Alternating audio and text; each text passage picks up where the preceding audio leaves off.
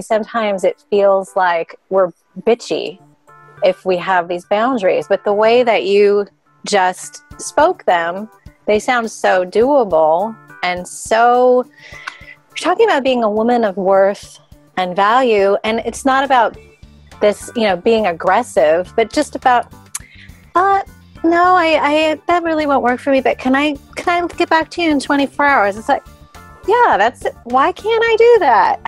I'm really excited to introduce my next guest expert, Sandy Weiner, who will be talking today on the topic, boundaries aren't bitchy.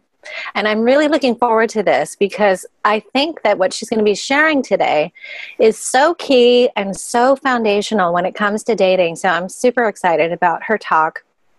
But first, I want to tell you a little bit more about Sandy.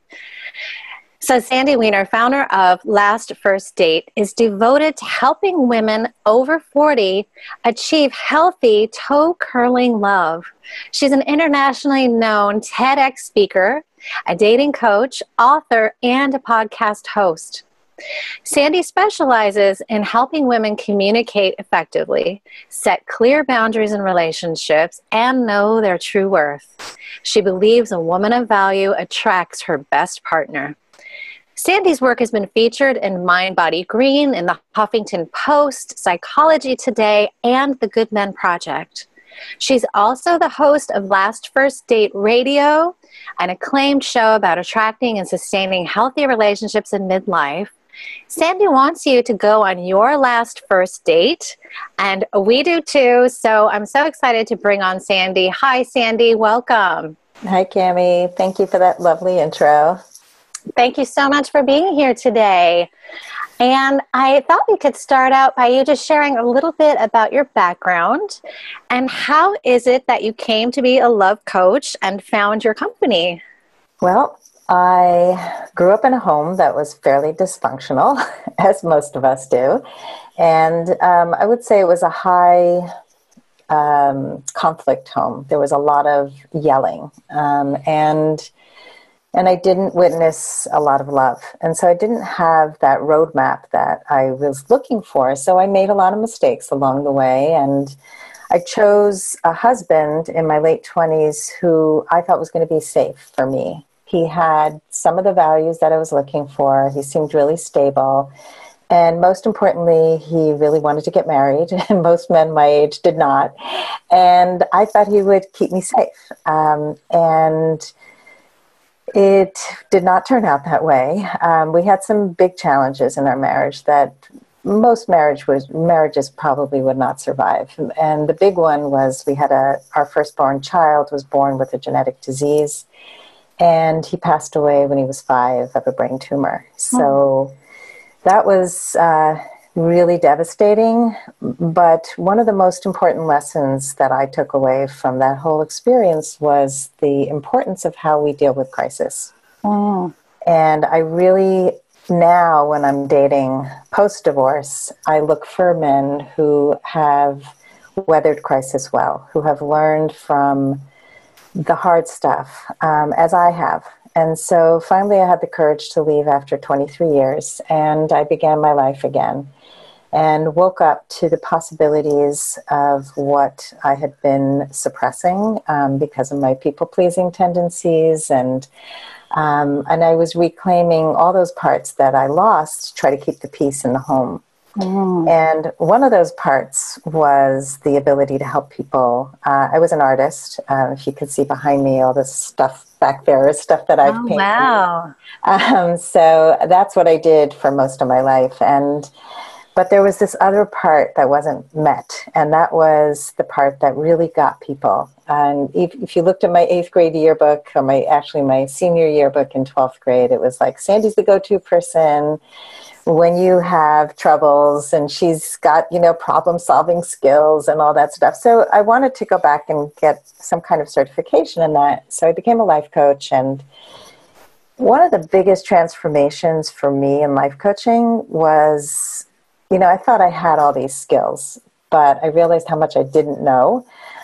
Sort of that beginner's mind, which I think is so important in all of this, and people who are here in the summit, it's so important to come and be open to learning and growing, because if we're not learning, we might as well be dead, in my opinion.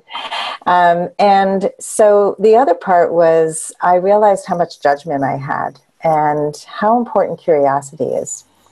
And that really is something that colors my coaching, is to help people get out of assumption and into questions. So a couple of years after I coached, I was helping my friends with their dating and helping them write profiles. And I would go for walks with this one woman every day, and she was such a freaking mess. I mean, she was attracting every narcissist and, misinterpreting every guy's words. Like, he would say something so blatantly truthful and upfront about how unavailable he was. And she'd say, "What do you think that means?" And I'd say, "It means exactly what he said." Yes, let's take it at face value. Yes, totally. Yeah. And she then, one day she called me the man whisperer, and I was like, "Oh, that's interesting." And so I pursued this career, and I have loved every minute. I mean, I think when you're working in a field, when you help people improve their lives, there is nothing better than that. Wow. Thank you so much for sharing all about your background. You said something that I thought was really interesting, which was about challenge. And I think that that just made me think about, really getting to know someone and how it is that they can navigate different aspects of their life or the different facets of who they are in different situations, because we can all come and we get cleaned up and show up and put up our best foot forward on dates, but really getting to know someone and how they are in different aspects of their life with different people and different situations. And I've heard stories, from women who've been dating and they start to go through real challenges in their lives that were unexpected. And that's when they decided that a particular person that they were seeing, like, wow, if he can weather this storm with me, then he is the one. And conversely, other stories where the guy just kind of couldn't really show up in that situation. So I really appreciate that you mentioned that. I think that's important. It's so important. It's one of the most critical pieces, I think, and which is why you really need to get to know somebody over time and over stressful moments. And it can even be driving in traffic. Do they have road rage? There are so many ways you can see this. I have a friend who just remarried, and it went really, really fast, this relationship. And I said, "Well, do you know, what is she like in a crisis?" I kept saying to him. And I said, "What's she like in traffic? What's she like?" And he said, she's weathered every storm well. Like, both of them had done so much work on themselves. And that's really one of the most beautiful parts of dating at this age, is that if you have done the work, then you're your more refined version of you. And you're really able to connect on such a deep, authentic level. And I know that is something that many of the women who are with us in the summit are wanting, is that deeper connection with someone. So thank you for that. So I know you have some wonderful things to share with us. And starting with, I wanted to ask you about what it is that you think is the number one mistake that single women make when they're dating. Well, I think they make a mistake at the beginning of dating. Like, this is something that they should do throughout dating, but even from the very start, to really speak up and speak your standards. Tell a man what you like, what you don't like, and what's important to you. So you're setting boundaries and setting your standards. So obviously you have to do the work to know your standards first, but to say that doesn't work for me. So I'll give you an example. Once I had a guy who sent me a first email online, and it was like, "You are the most amazing woman." I mean, we hadn't talked. "You are so amazing. I think you're like the perfect woman for me. And I have opera seats, box seats for the opera for this Friday. Do you want to go with me?" It was just like, wow. Okay, wait a minute. So I reined it in, thank you. It's very flattering, but I'd like to talk to you first, because that's a standard of mine, is, I like to get on the phone before I meet, because I don't know if we'll have any connection at all. And I like to meet for coffee. And if we have a connection, then opera might be a great thing farther down the road.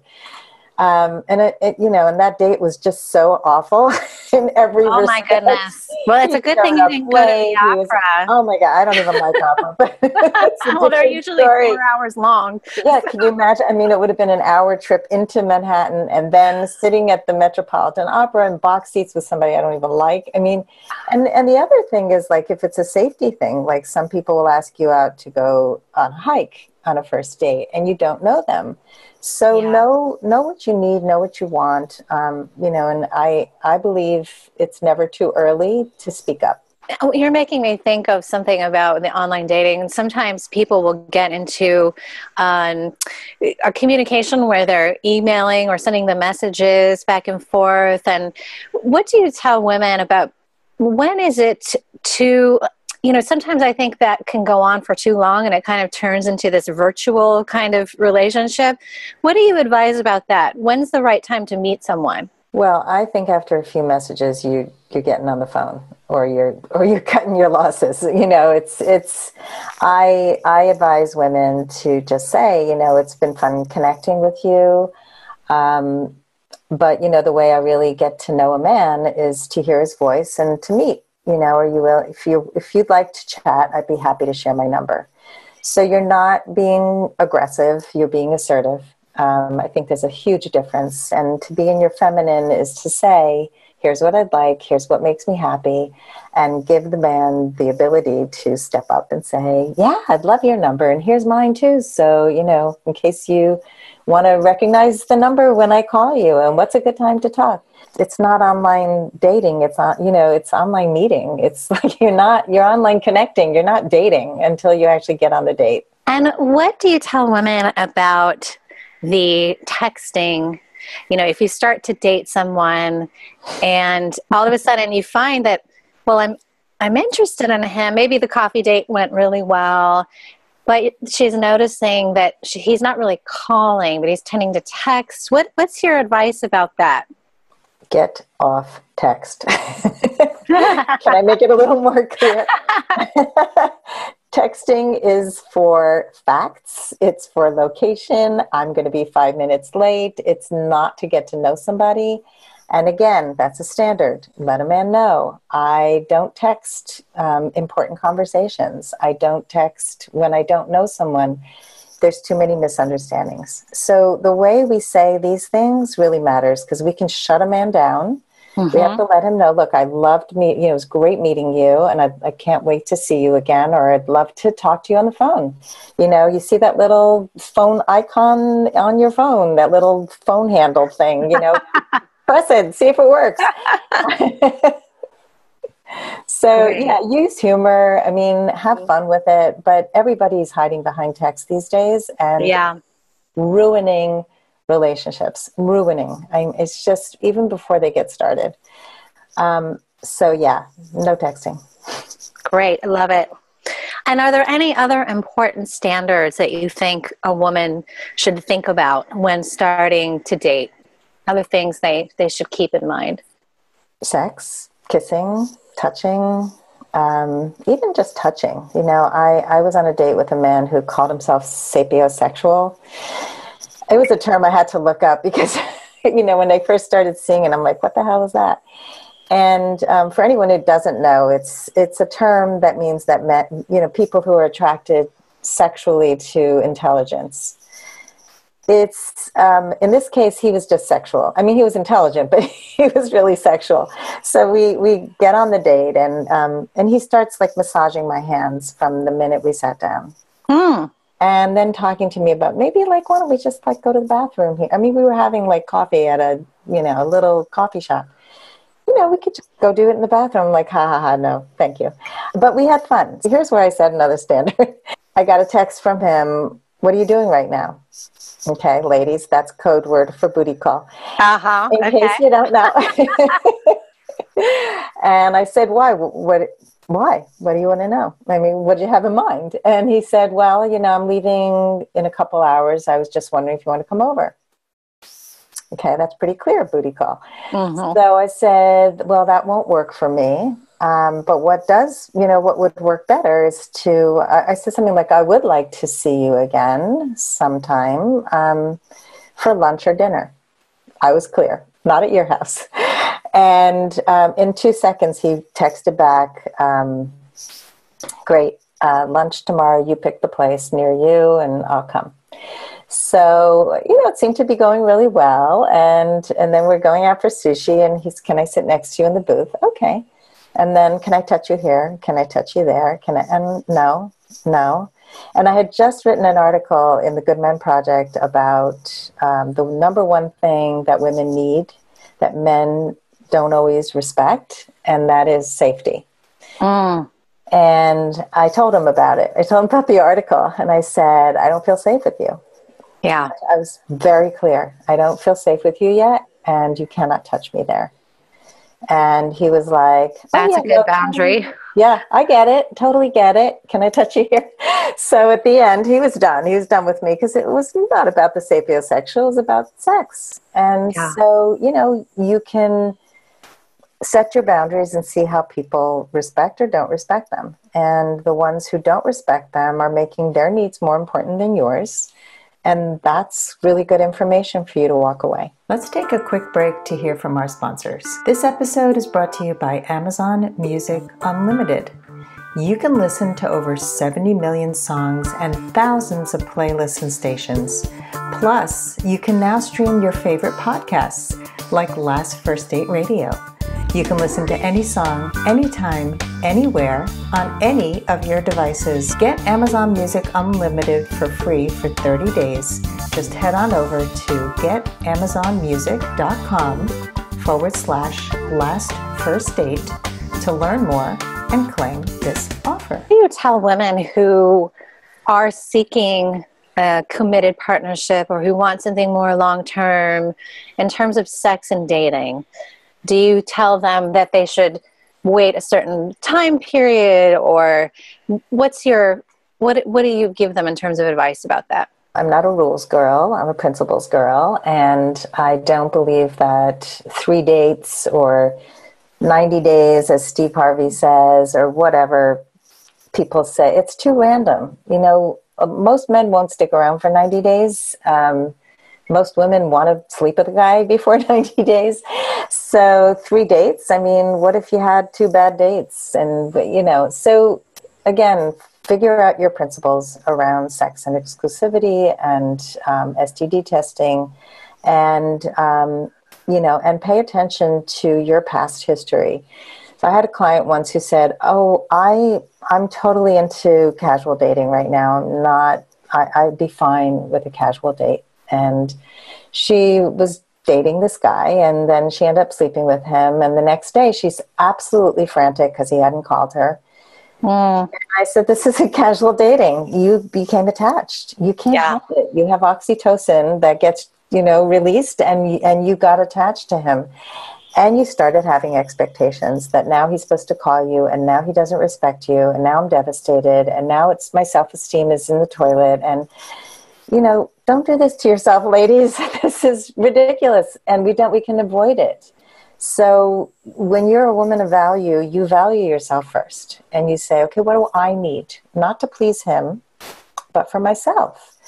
I have so many women who are so concerned about him and not hurting his feelings, and start here. And don't be other focused at this point. It's, the things that are really important to you have to be line in the sand things that you set your standards on. And so, I have this client who is very interested in this guy, and they've been on a number of dates, and he was moving quickly. And so they had make-out sessions a few times, and then they were like lying on his bed. And of course that's conducive.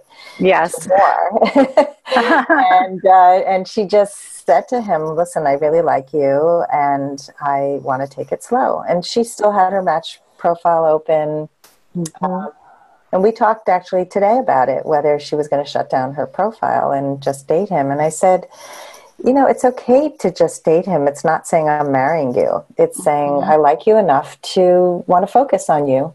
That's fine. That doesn't also mean you're going to sleep with him yet, So each thing is according to your pace and what feels good to you. And again, you have to have these open discussions like, here's what works for me. What about you? Yeah, I love that. And the oxytocin, the bonding hormone you were talking about, I think has been known to create relationships that probably otherwise wouldn't have gone the distance if it weren't for that oxytocin and the great sex. So slowing it down just a little bit, I like your advice, getting to know the person, the compatibility. Well, I feel like something I've said is that sex can make you stupid. Right. You're not thinking straight anymore. You're not seeing any of his flaws. You're like, oh my God, he's amazing. And I see women talk about this all the time in my Facebook group. You know, I met this amazing guy. He's so great, you know, but he's an alcoholic, and he's hit me, and I'm like, what? He's not a great guy. Yeah. Get out. You know, it's just that, but the sex is great. So they keep ignoring these glaring, horrible things. So please don't do this, ladies. Take off the oxytocin glasses. Yes, exactly. Great. That's great advice. Thank you. And you also talk about the velvet rope and laying down the velvet rope. What can you say a little bit more about that? Yes, it's actually a pink velvet rope. So okay. You can tell I like pink. I can. I'm wearing kind of pink today. The reason I say a pink velvet rope is velvet is soft and pink is a feminine color. And I believe that you need to figure out your standards and keep them roped off, like when you go to a movie theater and there's the stanchion, it's called, and they'll open it for the right, when you're ready to go in, when they're ready to let you in. There's a little hook there.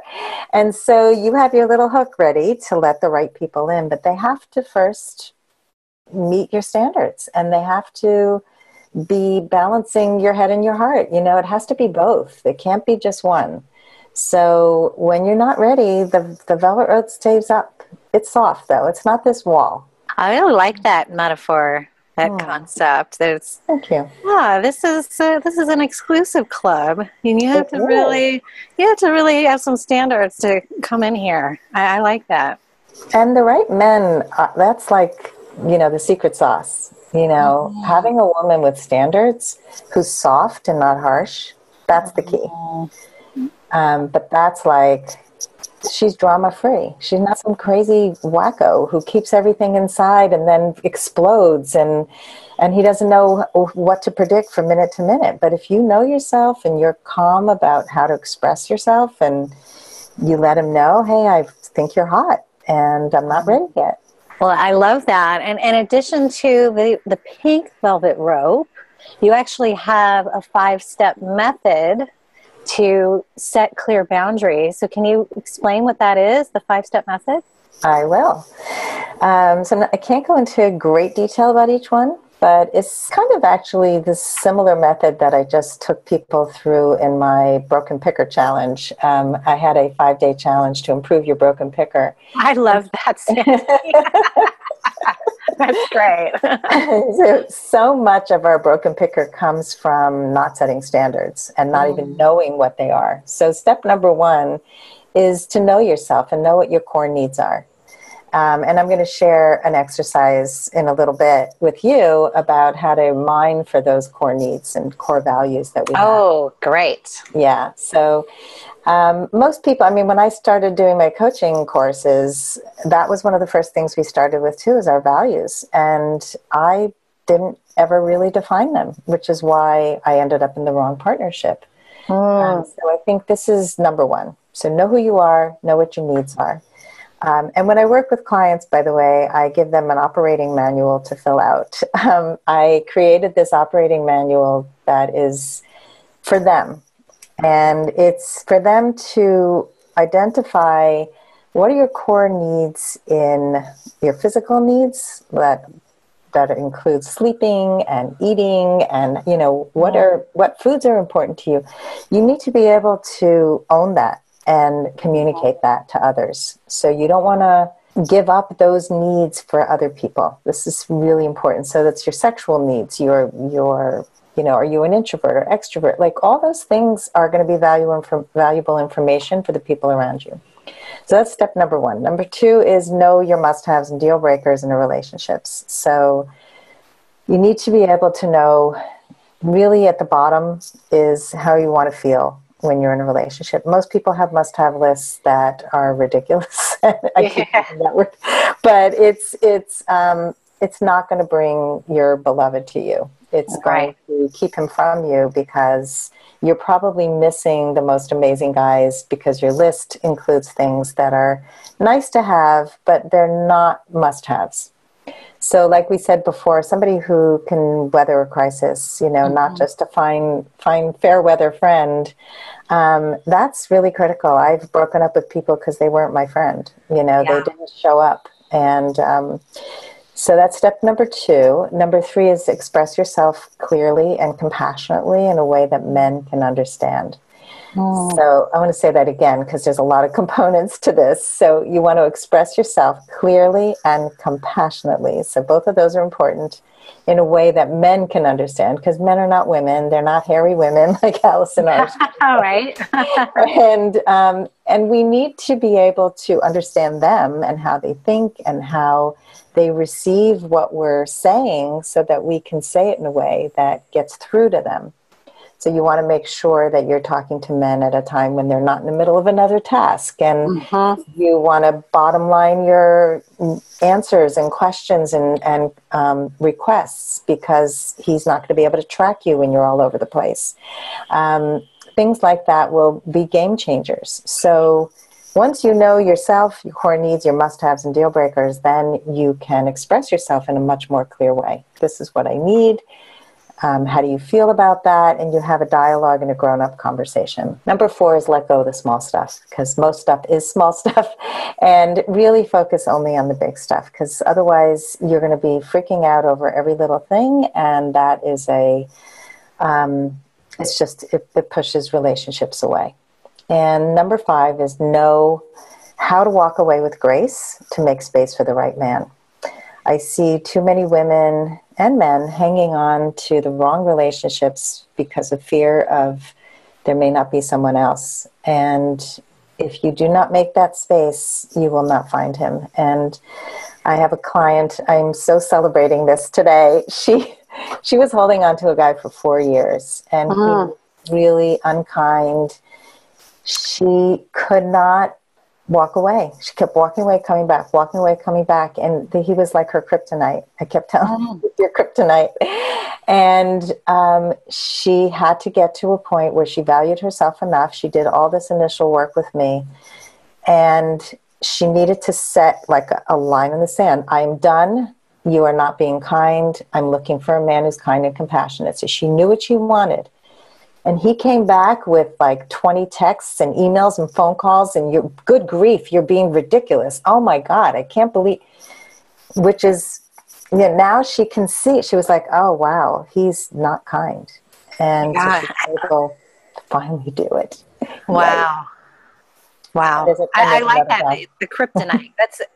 That's sometimes how it feels to let that person go because that's like the fear of the unknown. Well, if I let him go, then I'll have no one. But the idea of, but you're not with the right one. So making the space so you have the space to bring in the right one. But I know that can be a struggle for a lot of women. Well, we want to be able to control the situation. We want to know all the answers. We want to read the last page of the book before we've read the beginning and we don't even know the story. And so that fear of the unknown, I interviewed Amy Baglin, who's the CEO and founder of meetmindful.com, which is a dating site for those who are looking for more thoughtful relationships and meaningful relationships. And she brought up a beautiful metaphor that she learned in a big seminar that she was at. And they were talking about that fear of going into the unknown. And they compared it to a trapeze artist who has to let go of one ring to get to the next ring. And there's that small space where you're suspended in midair and it could be so frightening.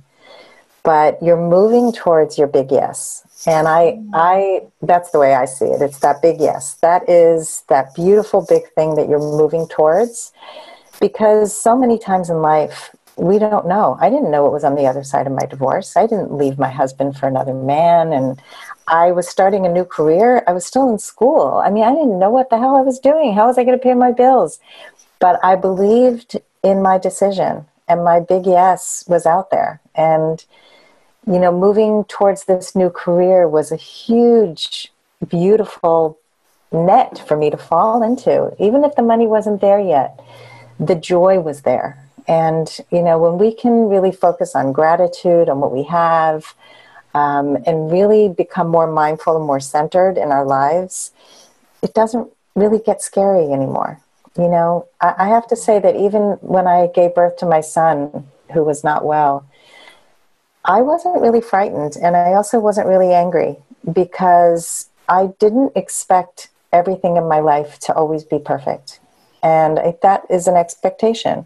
Every baby that's born will be perfect and healthy. And so I said, okay, here's what is. I mean, this is what is. This is what we need to focus on now. It's not what we expected, but it's still beautiful. And, you know, and that kind of appreciation is something that's so important in life and in love. It sounds to me like it's faith. It's that sense of, I think another reason why people have a difficult time leaving the wrong relationship is because they aren't inside of that. You said you're reaching towards that yes, because they don't think it's possible.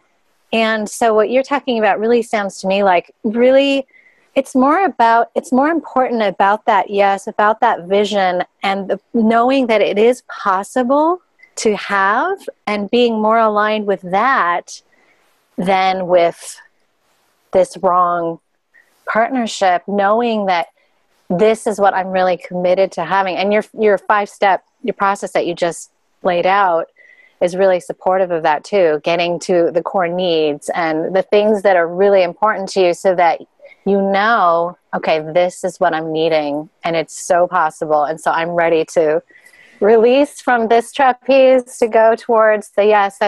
So I love how your process gets women to that. Thank you. And I want to also just say one thing, because sometimes that big yes sounds too big. So I want to just say that it's not just about the destination. It's about the journey. And So true. And so, you know, what I was speaking about before, this abyss that was in front of me after my divorce, it was every choice that I made was made from a place of love for myself, for my life, for my children, knowing what was possible, knowing that I had suppressed so much of who I was, so anything had to be better than that. And every time you become more aligned with your purpose, with your passions, it doesn't really matter if the date doesn't work out. If you're on a date, you're meeting a human being. That person is touching your life. I mean, I had a conversation this week with a new man who, he was really strange, but he was interesting. And I learned some new things. And, you know, he was like brilliant, but not a romantic match for me. And I think, you know, that sense of appreciation that you're meeting other people and they're each a step in your journey.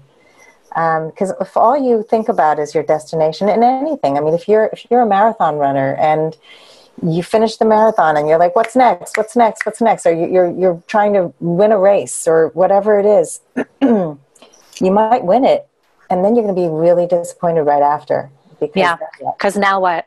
Yeah, what's next? So you've really got to focus on the appreciation of each person who comes into your life. They're all your teachers. So important. You can learn about yourself and about the men you're dating. And I take my clients through this process of debriefing dates by learning, you know, about themselves and about the men they date, so that there's always a focus on what did I like about him? What am I learning? How am I growing? What am I proud of that I did on this date? You know, I spoke up. I stated my standards. You know, I said you're really a nice guy, but I don't think we're a romantic match. And I said it on the first date. Yay! So it's all of that. You know, celebrating what is, not, oh my God, another date. Oh, I'm so burnt out. Yeah. And I really appreciate too that what you just said about coming from a place of love, and this place of love for yourself, and also it's the deep appreciation for the other person, even if it's not the right person. But you just said yourself, I met someone and very interesting, and then I'm sure you had a great conversation, just the person's humanity, getting to know another human being, but not the right person. And that to me sounds like such a loving place to be coming from. Mm. So much better than dread. Mm-hmm. So how do you support women to get to, I think you said you had an exercise about how to get to the core needs. Can you share that Yes, with us? I have many exercises, and one that I love, because I found that sometimes some of the more esoteric ones are hard for women to really grasp. I have a lot of beautiful guided meditations, but this one is really about thinking about one of your earliest memories of being happy and joyous. Mm. So if you can play along with me and tell Oh, me, sure. Should I close yeah, my eyes? you can if you want. It's just really think about where you were, who you were with, what was happening to you. Just a moment of joy, and when you're ready, tell me about it. Okay, I thought of something from when I was very small, and I was with my dad, and we were in a tree, and we were just talking. I think it was an orange tree because we had a lot of fruit trees in the backyard where I used to live when I was little. Mm. And so we would climb into the tree. We might even have been eating an orange too, but just talking. And then I was just asking little girl questions, like, why is the sky blue? And, and he was telling me answers. And so I think what comes to me in that memory, the word that comes to me in that memory is connection. One of the core values that you were living in that moment was connection. I think so. Yeah. And I know that's really important to me now. And just watching you, tell the memory, you can see the love and compassion in your face for your father in that moment. Like I really sensed it. There was this sense of, I'm going to say like peace, Yeah. and love and compassion. Mm-hmm. So how can you connect that to today, and how compassionate or connection is important to you today? Oh, it's super important to me. I know that in love relationship and in every relationship, that I really value a depthful connection and being able to go deep with people, and sometimes it doesn't mean necessarily that I need to sit around having these philosophical or depthful hours long conversations, but feeling that I can really, it starts with me, it's extending the invitation to another person by going within and connecting with myself first. If I'm not connected to myself, then I'm not really going to be connected to someone else. I learned that on my journey.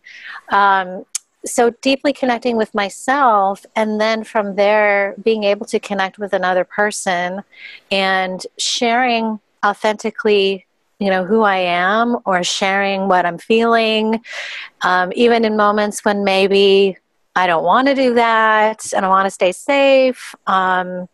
Being able to really just be who I am and be seen and heard and witnessed by the other person, and to be with people who can receive that and who are interested in who it is I am and what I have to say, and vice versa. And I know, in my past, in some relationships, I didn't always have that. But at that time, I wasn't necessarily listening to my own inner self, my own deepest needs. I was really good at pushing them down. So over time, that's now become something that's a core need. And it's interesting that it was there when I was that small child, and then over time we grow and things happen in life, and you start to sort of haze over.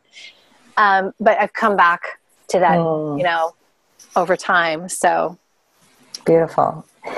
So, I love so many things about what you said, and that we do often forget, but it's there. And I think people think they have to find something that was never there. And our values, I believe we are really born with these values. I look at small children, you can see their personalities from a really young age and how giving and kind and connecting they are or not. But the other thing that came to mind when you were talking about connection is, also what happened when it wasn't there. That's a good way to know your values, is to think about when you don't honor them, what part of you has withered, to think about that.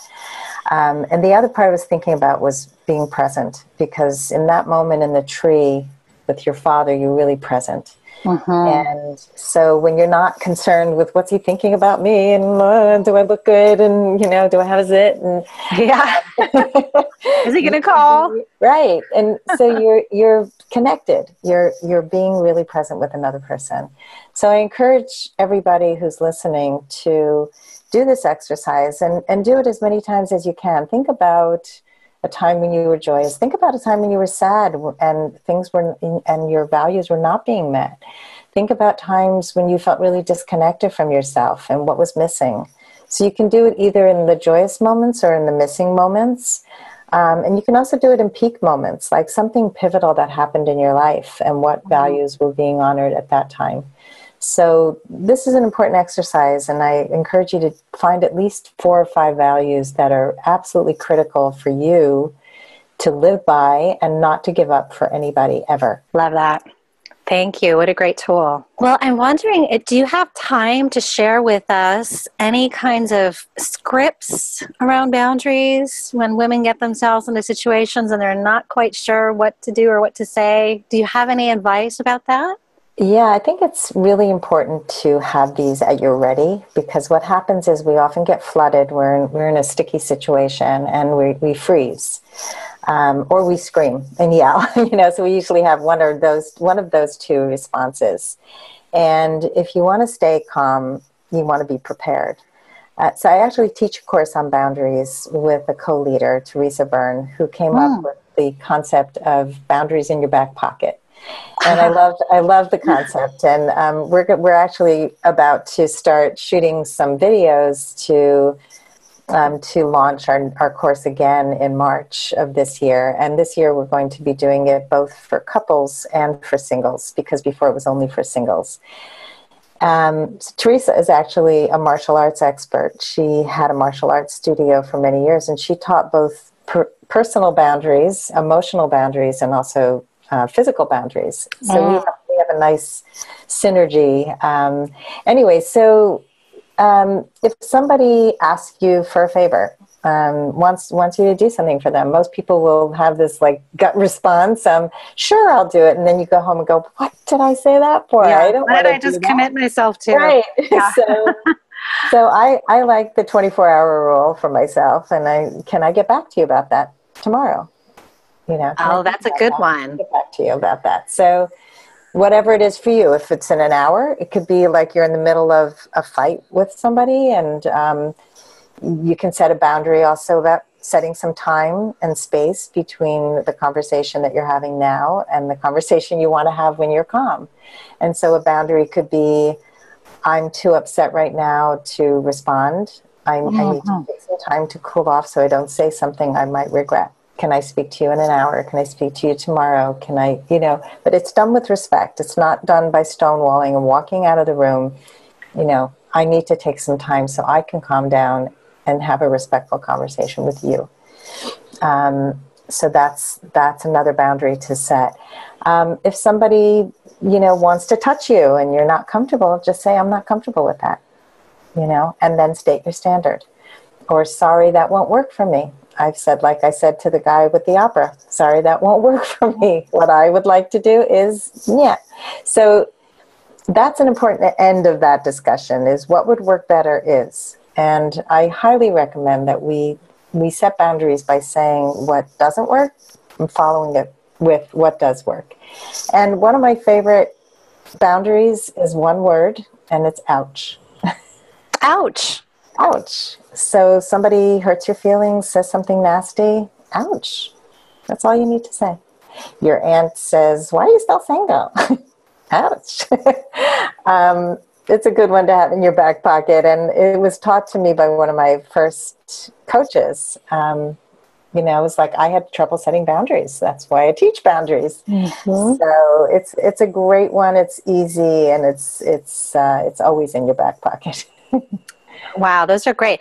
When I was listening to you share your scripts with these boundaries, and I was just thinking that for some of us, it can be so hard. That initial time, you're like, "Oh God, I don't know if I can say this." You're talking about it, about this idea that societally, sometimes it feels like we're bitchy if we have these boundaries, but the way that you just spoke them, they sound so doable. And so you're talking about being a woman of worth and value. And it's not about this, being aggressive, but just about, no, I that really won't work for me, but can I get back to you in 24 hours? It's like, yeah, that's it. Why can't I do that? I know I talk to women a lot who say this. And so I love the words that you just used. They seem very doable.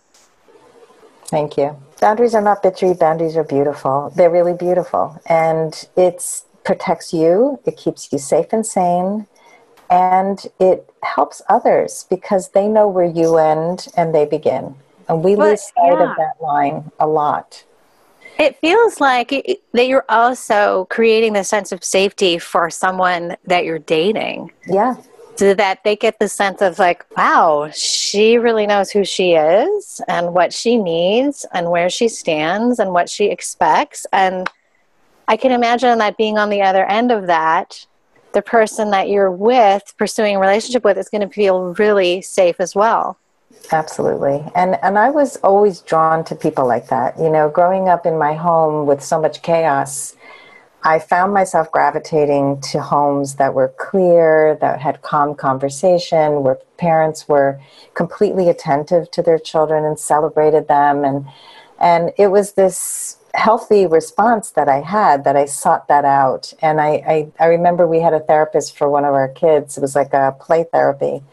And this woman was so boundaried and so loving. Like the whole office was soft and beautiful, and you had to take your shoes off, but you can't walk in with your kid, and and here's my payment schedule, and this is how my business runs, and very clear. And I loved Mm-hmm. it. I loved it. I became friends with her. I thought she was so amazing. So it's lovely to be with people who say what they mean and mean what they say, and and then it's just a beautiful relationship. So Mm.